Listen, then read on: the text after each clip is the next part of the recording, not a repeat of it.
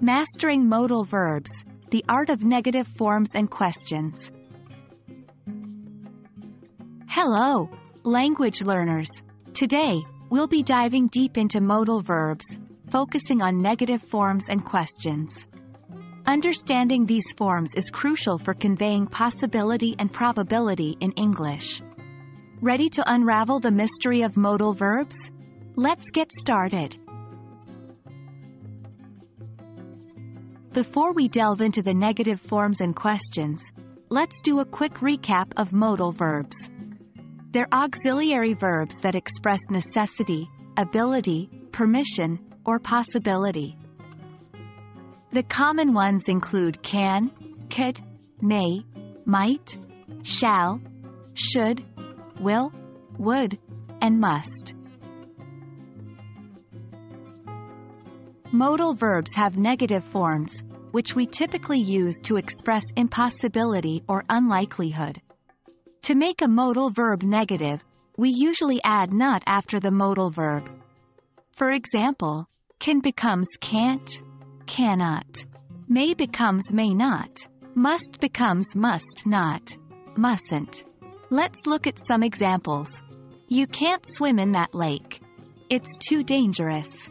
We may not finish the project on time due to some unforeseen issues. You mustn't feed the animals at the zoo. It's against the rules.